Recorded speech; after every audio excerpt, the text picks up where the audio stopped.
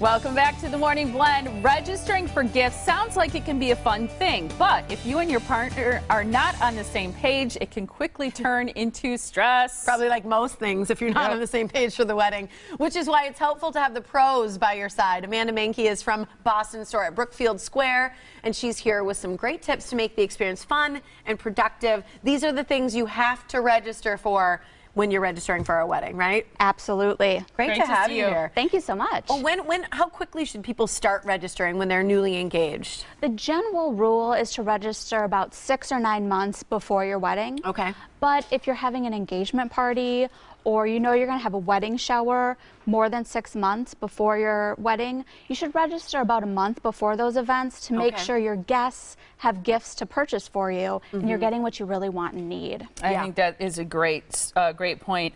When people are ready to register, there are some surefire ways that you can make it fun and stress-free, right? How do you do that? The first thing I tell every couple to do is to make an inventory of your current living space and what you currently have. And then go through and think of things that you need to make your life easier. Maybe it's a crock pot with a timer, or make your home more beautiful, a great vase, or a really cool picture frame for your wedding photos. Something that is broken that needs to be replaced. You know, that toaster that's been sitting there for months that you haven't replaced yet. Or things that you should upgrade to.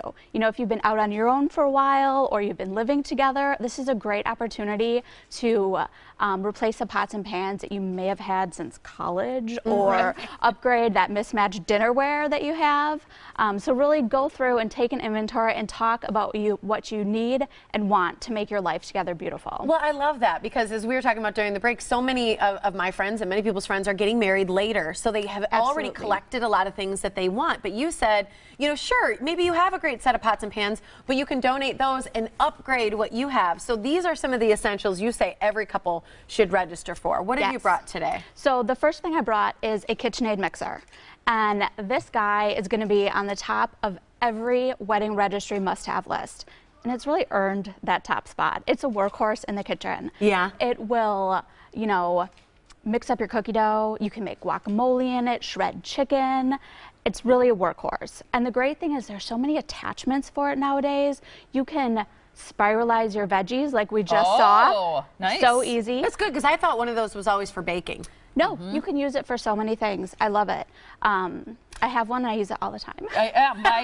My aunt has one and swears by it. It just stays out on her counter because she uses it so much. Another couple of things you brought that I think are key are, I feel like, a great everyday set of dishes. If you want to get real nice china, that's fine. But a nice set of everyday dishes, sheets, beautiful new sheets to start out your new life. You've got your Keurig here, so you can make a cup of coffee. Breakfast in bed is huge, and I know that's why you brought a waffle maker. Yes, who doesn't love breakfast in bed? Right? Yes, put it up here, waffles out down here. I love that. New pots and pans, great Tupperware for saving food. You've got beautiful bath towels, great knives, and don't forget suitcases for traveling. That is a fantastic idea. Yeah, a great set of suitcases will take you around the world and back. Exactly. It's amazing. I think that's this is a great short list of things everybody should have, or things you should just have new. Absolutely. Yeah. Can you do most of this online, or should you come in and meet with someone?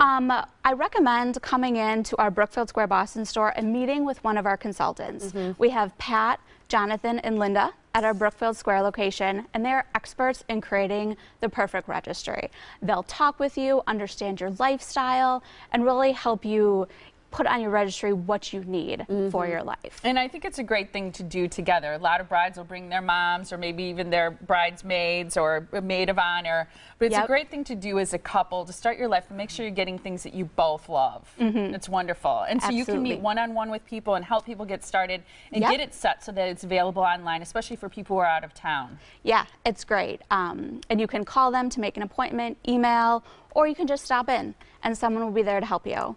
And then you can also go online and add items to your registry, take things off, change things up, make sure you have enough things on your registry so that everyone can buy you a gift. Yeah, it's great. It's true. There's nothing worse when you're shopping for someone, everything that you want to buy is gone.